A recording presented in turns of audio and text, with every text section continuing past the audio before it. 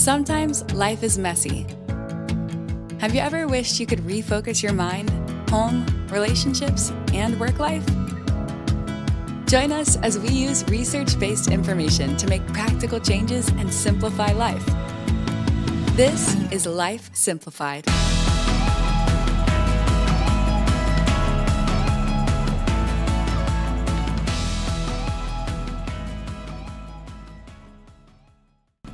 Welcome to Life Simplified. Summer break is quickly ending, and that means back-to-school preparations are in full swing. All month long, we will be discussing back-to-school tips to make things go as smoothly as possible. Today, we're going to kick off by discussing back-to-school worry or back-to-school anxiety. All right, ladies. So when I was prepping for this episode, I found an article that was put out by West Virginia University Extension, and I thought it would be a good foundation for our discussion today. The article is written in a question and answer format, a lot like what we do here on the Life Simplified podcast. So I thought we would just kind of go question by question as the article does and discuss our thoughts and then discuss what West Virginia University Extension says about that question as well. But before I dig into the article, I wanted to start with a question just for us. And that is, I want you to think back to your school days.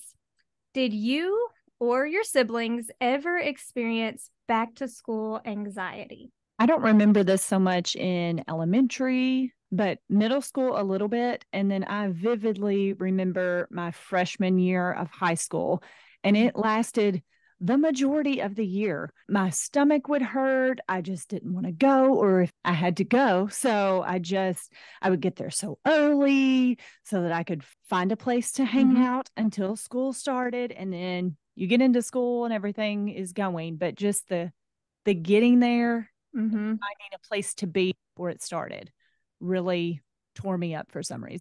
So I can remember some. I think for me, it was more of the transitions into the different levels. So from like elementary to middle school, it's like, oh, we get lockers. Am I going to remember my code, or am I going to be able to get into it, or what are the teachers going to be like, or who's going to be in my class? Like, that mattered, but it did. And, to me, and then again, like Ashley, like the transition into high school, that was a lot because our elementary and high school was kind of one building. And then when you went into high school, it was completely different.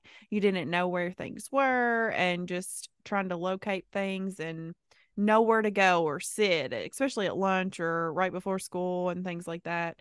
That's what I can remember. Yeah, so I can relate to both of those things.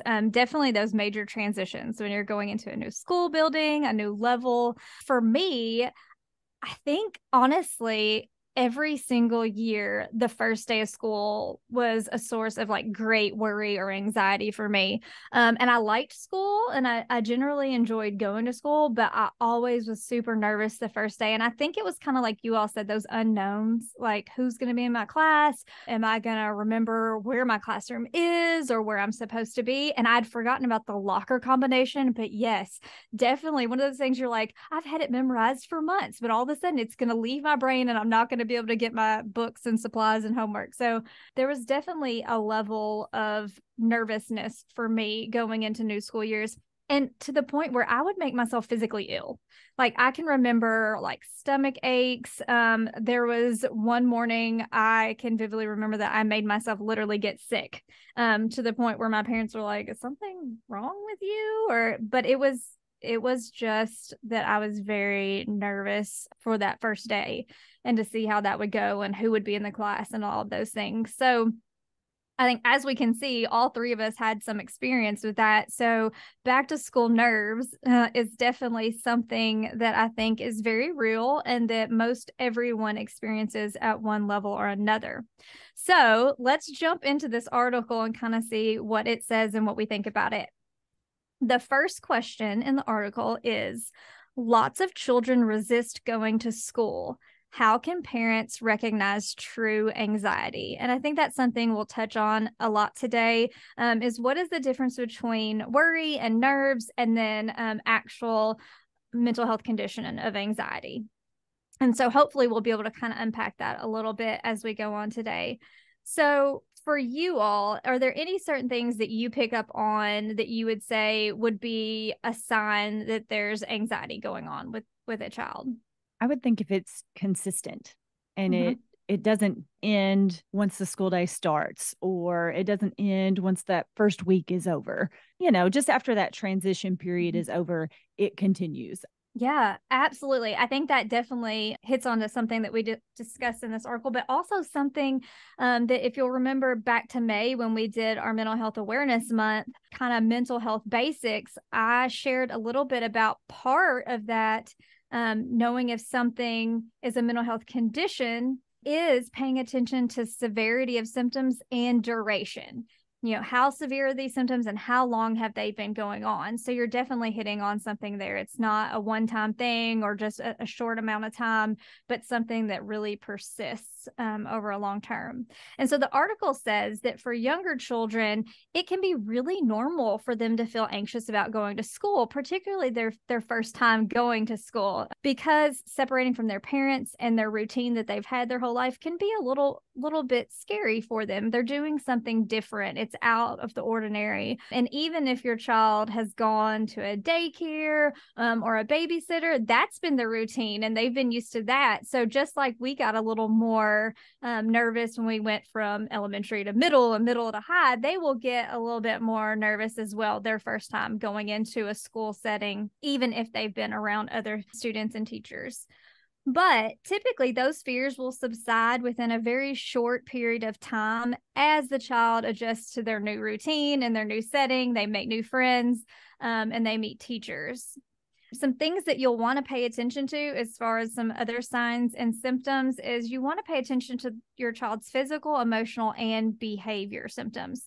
So physically, we've both kind of mentioned that, Ashley and I think maybe even Amanda, we mentioned upset stomachs. Like that's one of those kind of really telltale physical symptoms. Also headaches. If your child doesn't typically have headaches, they're starting to have more of those. That could be a sign that they might have some fears or anxiety. Emotional symptoms, we know fear. That's kind of the obvious one. But also it could be that they're maybe more easily angered, or they're having more outbursts, or they may become more withdrawn and kind of stay to themselves, isolate a little bit.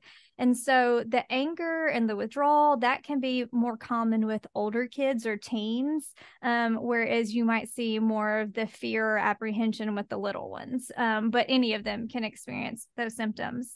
And then behaviorally, you might find that your child's becoming a little more clingy. Maybe they were more independent and weren't kind of like on your side, but now as it's getting closer to time for them to go to school, or if they've recently started school, they may be a little more attached and a little more leery of being away from mom or dad or their caregiver. And it may even affect their routines like sleep. They might want to come into the parents' room and sleep with them. And so some of those different behavioral issues and things that they would normally not be doing, you might start seeing. What causes school anxiety? So we discussed a little bit about what causes school anxiety for us. For me, it was just the unknown. Anything that the two of you want to add as well? I know we kind of hit on it a little bit. I think some are afraid that they're not going to make friends, and or are their friends still going to be there? Is everybody going to be nice, or things like that? Relationship worries.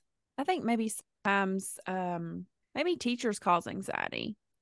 Not saying that teachers would do anything to purposely cause anxiety, but maybe it's just a new teaching style, or something different, and the kids aren't used to it, or maybe and everyone learns differently, and we know that. I'm a visual learner, so I remember going into those classes where I didn't have that type of learning environment, and it made me nervous because I struggled and things like that, and that makes anxiety, I think, as well, for kids. Yeah, I think, that anxiety of like, I need to perform, I need to be able to get a certain grade or to do so well in this class. Maybe expectations kind of can set us up for a little bit of anxiety as well. Yeah, I think those are all good examples. In the article, they kind of break it up into like young children, we kind of already discussed, but for them, anxiety is simply about separation from their parents and from their typical routine. And then maybe fear of meeting new peers and having those new experiences. Whereas kids who have already been in school, there are a variety of other reasons why they may have some school anxiety. And so those are things like being bullied or teased. And so that could either be the fear of that, or that maybe they've actually experienced that. And so now they're wanting to protect themselves by not wanting to go. And all of a sudden, this doesn't feel like a safe space for me. I'm not comfortable there. I'm fearful of what's going to be said or done to me again, if that's something I've already experienced.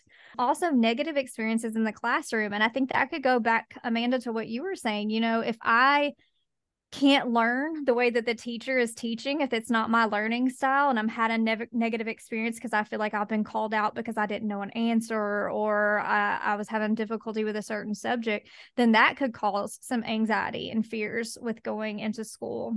Also, things like not having the latest clothing trends or brands. And I don't know about you all, but I can remember that being a huge stressor, particularly once I got to middle school.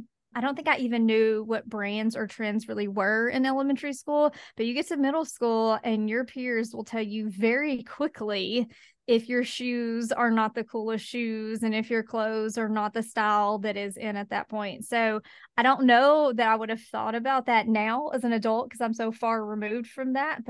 But wow, I think that's, for as a parent, that's eye-opening to me, because I know a lot of times we are really hesitant to buy certain things. And I certainly don't think anyone should spend outside their means for a certain brand, or if it's something that it is an inappropriate cut or style. But I do think we have to consider, like, how can we help our child to feel like they're fitting in an appropriate way when it comes to clothing. Another thing could be maybe they've lost something important. Maybe they've lost their papers or their books, or they didn't complete their homework assignment. And so they have fear of the consequences of that. I know that I've also experienced the not being prepared and being a little bit nervous, because there's some teachers you knew you could get away with it, and some teachers you knew were going to call you out. And that could get a little bit scary at times.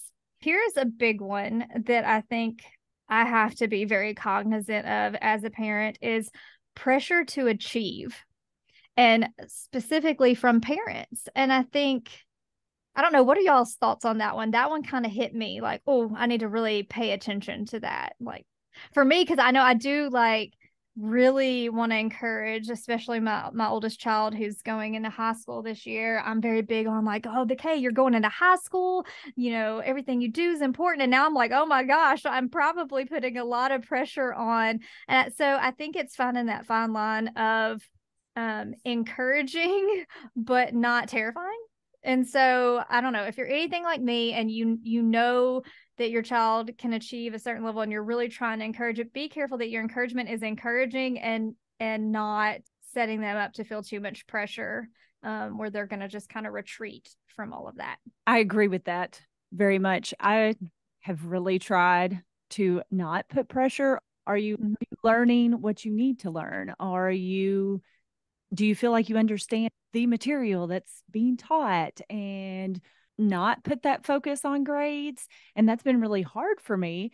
I'm a perfectionist. So when I was really hard on myself when I did not meet these certain goals. So I'm really trying not to put that perfectionism pressure on either one of our girls. The oldest has graduated high school. She's in college trying to figure out what she is going to do there. And I came into her life when she was in middle school. So, you know, I talked to her about my high school experience and the goals that I had set, and that I wanted to get scholarships, and that these things are possible and you can do this if that's something that you're interested in, without trying to put that pressure on her. And I think she would say that I did not pressure her in any way, that I was more encouraging. So I really, really have to work on that with the youngest, because I have come into her life earlier and starting at a younger age, and really trying not to put that pressure on her in the 5th grade that these are what your grades should look like. I'm really trying not to focus on the grades so much as learning. I think I like how you all mentioned, and kind of alluded to, that every kid's different and that you have to be mindful of that because growing up, my sister I've had all A's and I was just like, I'm going to school to make friends and I'm just here to, do whatever. Social. So we were totally different. And I remember my parents set me down and being like, look, I think it was like a C or something. They were like, you need to be at least a B. Like, so their expectations weren't, I had to have straight A's, just like my sister. They were different and they knew that our personalities were different. But I think that's something to remember, that not only like what's different for us, and how you grew up and experienced it, but just that your kids have different personalities too. Yeah, absolutely. I love that point because, I have 3 kids and they are vastly different, and school comes very differently for all 3 of them. And I have to be mindful too, because my oldest and I are very similar learners, and things come to us in a certain way that it doesn't for my middle child. And so I'm trying to be very aware that she learns differently and that expectations need to be different. And my thing is, like, I want you to do what's best for you. I want you to do your best, not your brother's best, not somebody else's best, not my best. I want you to do what's best for you. And I want you to enjoy it. And I think that's part of what this is. What they're saying here is, like, be careful that you're not pressuring your child to achieve to the point that they not only don't like school, but they're terrified of going, and I think we can accidentally do that with intentions that we just want to, encourage our child to do their best, but really are knowing that they should still enjoy it. Like, kind of like you said, like, I'm here to have fun. I'm here to be social. And I think that's really valuable. And we don't put value on that like we should. So I'm going to tell on myself for a little bit, because I feel like, why not? Let's be a little transparent here. So my oldest is going to be a freshman and he starts school in 2 weeks. Oh, I cannot believe that. 2 weeks.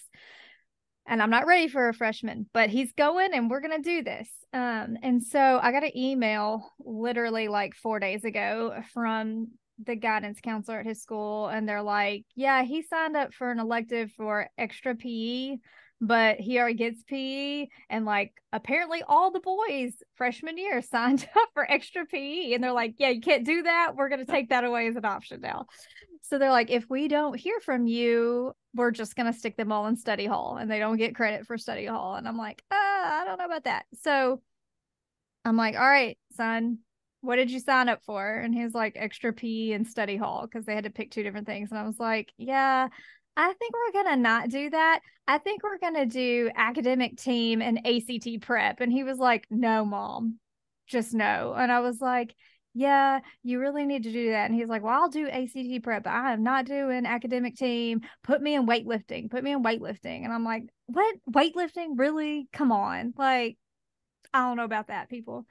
So we went back and forth, and then I talked to the husband about it as well. And he was kind of caught in the crosshairs because he could see where both of us are coming from.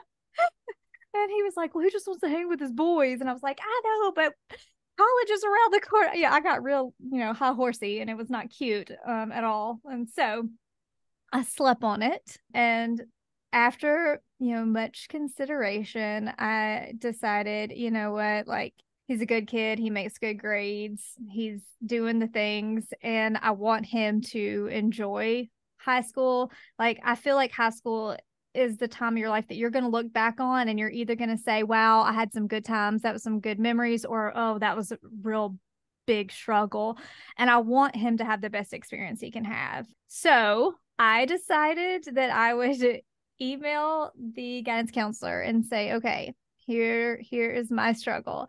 Does he have to do the academic team elective if he's going to be on academic team? Because he has done that since 4th grade, and that's something he wants to continue. Or is he allowed to just do it, be part of the academic team, but he doesn't have to take the elective? If that's the case, then he would like to do weightlifting. And then I was like, but I would like for him to be switched out of study hall into ACT prep. And he was okay with that. He's like, I'm okay with ACT prep, but I'm not doing that academic team. So she wrote me back, and he is allowed to do academic team without being in the class. So he got weightlifting. And then she told me he was the only student signed up for ACT prep and asked me if I wanted to leave him in there. And I was like, you know what? He can go back to study hall. It'll be fine. So I let the child stay in weightlifting instead. So all of that to say, parents, pick your battles. Just pick your battles. Well, I think you made a good point that you said you slept on it. Yeah, I did. you did. Yes. Yeah. I was so ready to email on Friday and be like, he's going to do all the things. And then I slept on it, and I actually didn't email her until Monday morning. So I actually slept on it all weekend because I had time to do so. But I think sometimes we do have to take a step back and realize, like, I have goals for you, but if it's not your goal and it's going to make you miserable, then I don't know that we're making any progress. So I think we took a little detour there, but it felt like, hey, we're all real. But I do hope that maybe he'll have great memories in weightlifting. A couple other things that may be causes of anxiety for older kids or teens could be embarrassment of lack of athletic ability. Maybe they don't like being on the playground if they're younger, or they don't like being in PE if they're older, and that makes them uncomfortable. So maybe you find on that particular day of the week, they don't want to go to school, or they feel like a little more apprehensive about it. Or another one that is not school related at all, but can definitely affect the way kids are feeling about school and in school, is if there are significant family problems or changes at home. If you have something big going on in your household, you may think it's not affecting your child, but it very well could be. And that could be playing a role in some anxiety that they have about going to school. So we'll move on to our next question, and that is, what can parents do to help prevent school anxiety? What are some ideas that you all have on ways that parents can help to prevent school anxiety? So what about just talking about it? Preparing as maybe a month in advance, or whatever it is, 2 weeks in advance, whatever works best for you. Just talk about what's going to happen, especially if they're transitioning to a different school. Are they going to ride the bus, or are you going to take them, like what their days are going to look like, and things like that, which I know we've mentioned schedules before, and more I think of the sleeping, trying to get them up into school. But maybe just what it's going to look like when school starts. Absolutely. I think that's a great point. And some schools, depending on what the transition is, but if they have an open house, they may even do a walk through your schedule, go see where you're supposed to go. And I want to say that we did that with my oldest for freshman orientation. We got the schedule and we're able to go through it for any kind of transition. Just if there's an opportunity to go to that school and meet a principal or meet a teacher, that could be helpful. Yeah, absolutely. I think y'all are spot on. It's that prevention is key. And I think prevention, part of that is preparation. And kind of, if we can lessen the unknowns, because we said a lot of time, that anxiety comes around what I'm not sure about. I don't know where my classroom is. I don't know who's in my class, or who my teacher is, or where the restroom is, or where my locker, all of those what ifs, I'm not sure.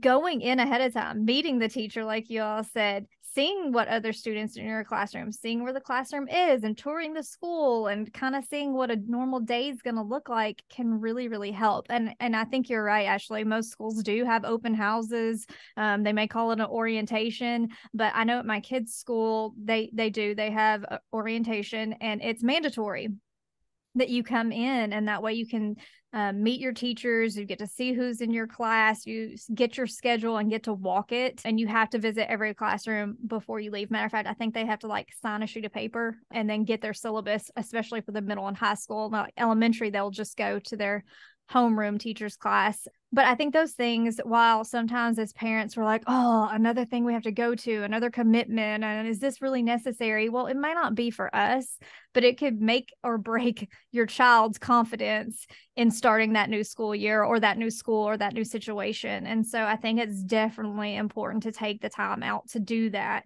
But another big key too is not just preparing them, but your attitude. The parents' attitude is one of the biggest things that we can do to help prevent school anxiety. The messages that we send about school can really make a difference in making our kids feel more comfortable about going to school.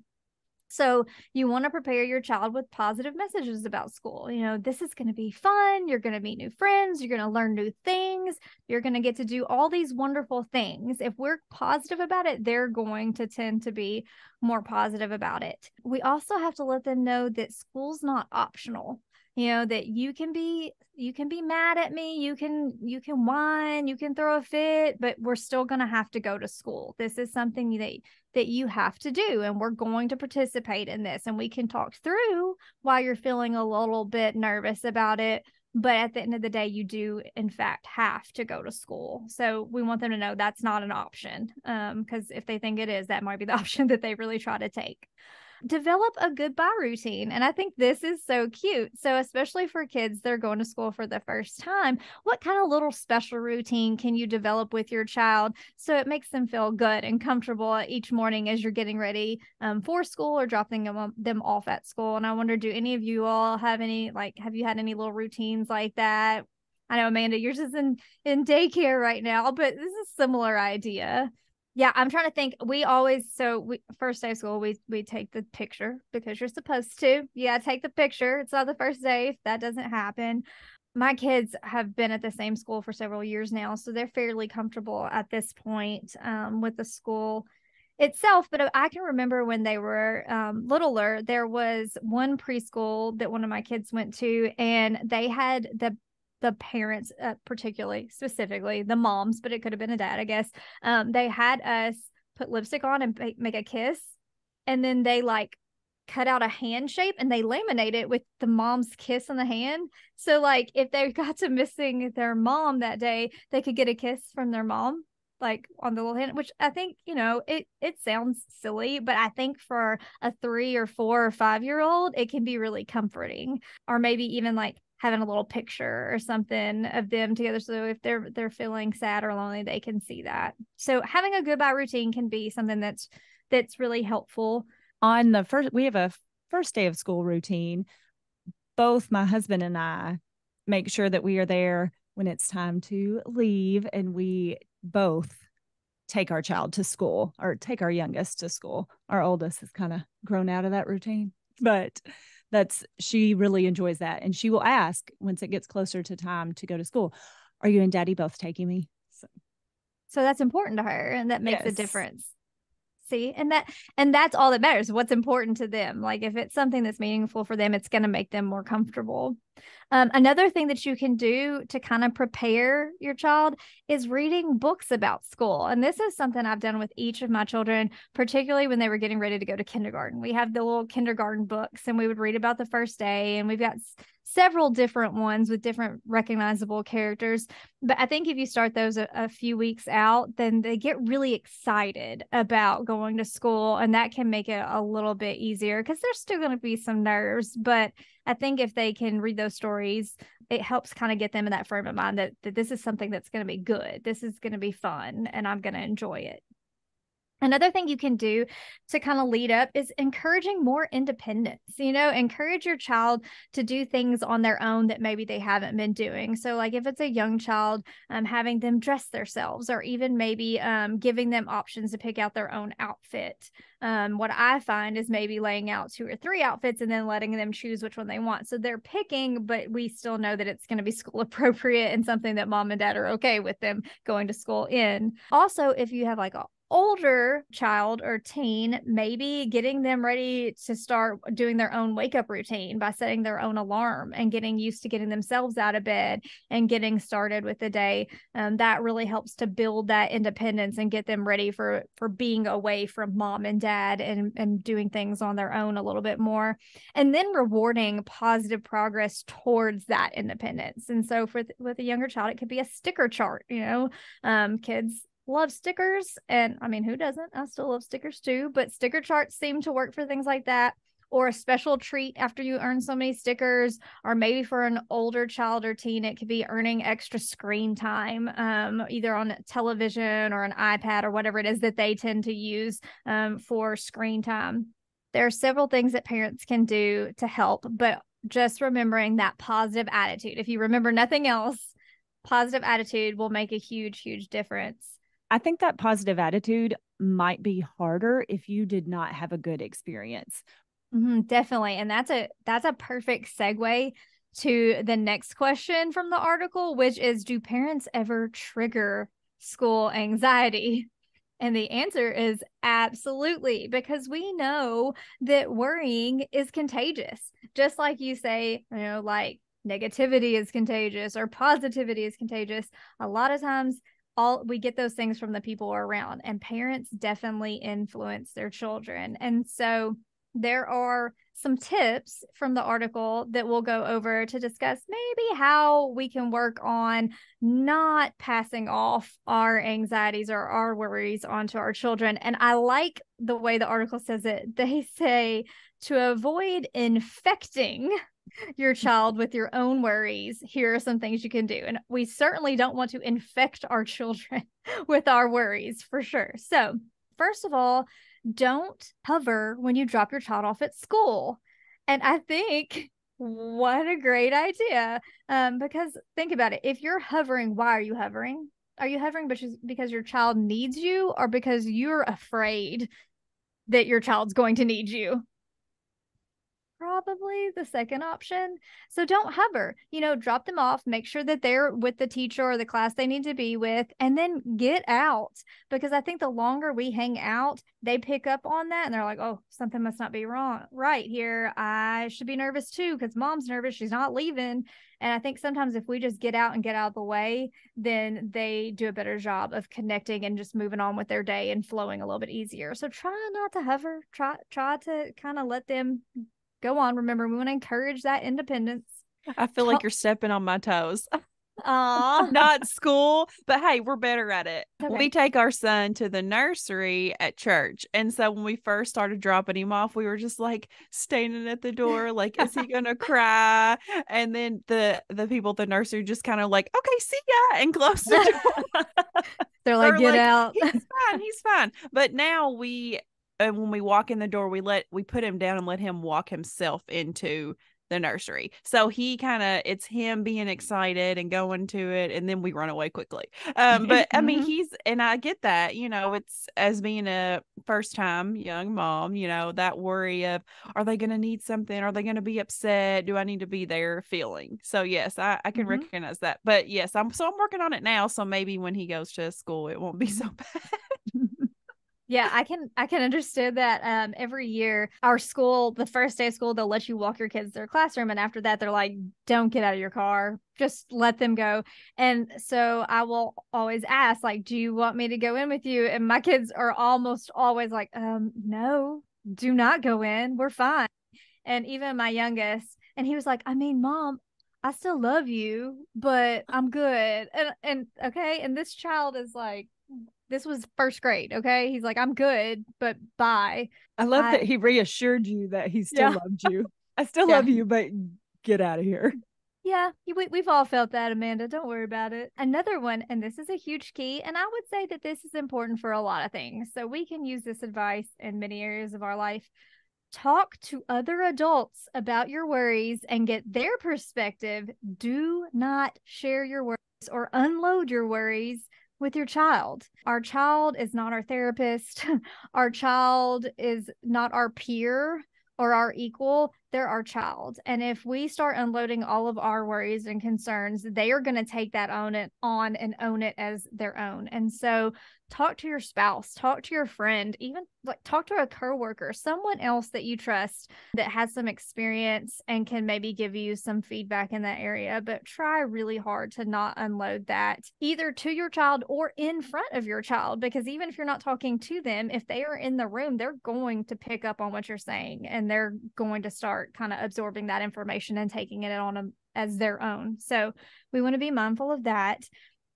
Another thing you can do to kind of decrease your own worry is get to know your child's teacher. Get to know them, reach out to them, introduce yourself to them, go to that open house or orientation, maybe volunteer in the classroom so that you can see how things are going, and that can lessen your anxieties. But know when it's time to leave. Don't just volunteer in the classroom because, again, I want to hover and my fears feel better if I'm in there. Make sure that it's not detrimental to your child that you're volunteering. Get in there just enough that you feel comfortable, but then get out when it's time for you to step away.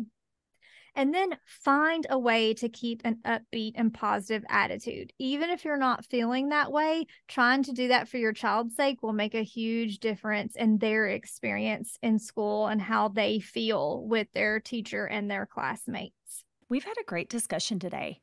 We're going to go ahead and pause here. We have more to discuss on back to school anxiety, so stay tuned next week for part 2 as we discuss even more ways to help our children feel comfortable with school, how to handle it if your child says they are sick and want to stay home, and when you should seek professional help for your child's anxiety. Thanks for listening. This is Life Simplified. Thanks for listening to Life Simplified. We are family and consumer sciences agents with the University of Kentucky Cooperative Extension Service. Contact us at lifesimplifiedpodcast@gmail.com.